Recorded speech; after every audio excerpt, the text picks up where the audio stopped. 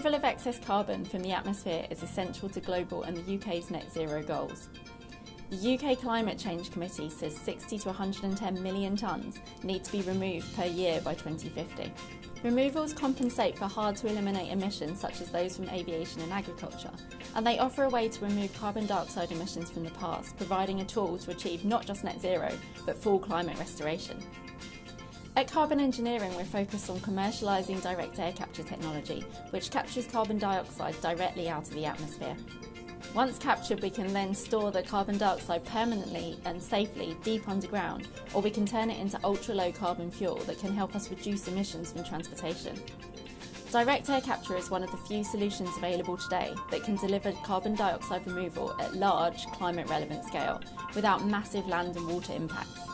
It's permanent, measurable and entirely verifiable, so there is no ambiguity around its environmental benefit.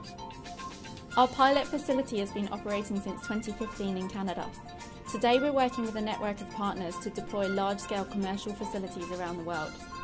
We're currently engineering a plant in the Permian Basin in the US, which will be capable of capturing up to 1 million tonnes of carbon dioxide annually, equivalent to the work of 40 million trees, but with hundreds of times less land and water use.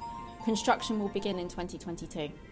In North East Scotland, we're working with Storegga to develop the UK's first direct air capture facility, which will utilise Acorn carbon transport and storage infrastructure. We're targeting plant construction to begin in 2024. Scotland offers numerous advantages for the project.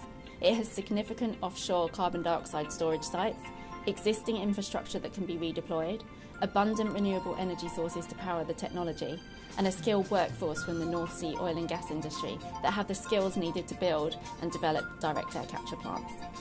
Direct air capture at scale in the UK will create and sustain tens of thousands of highly skilled green UK jobs and businesses, and will kick-start a UK supply chain.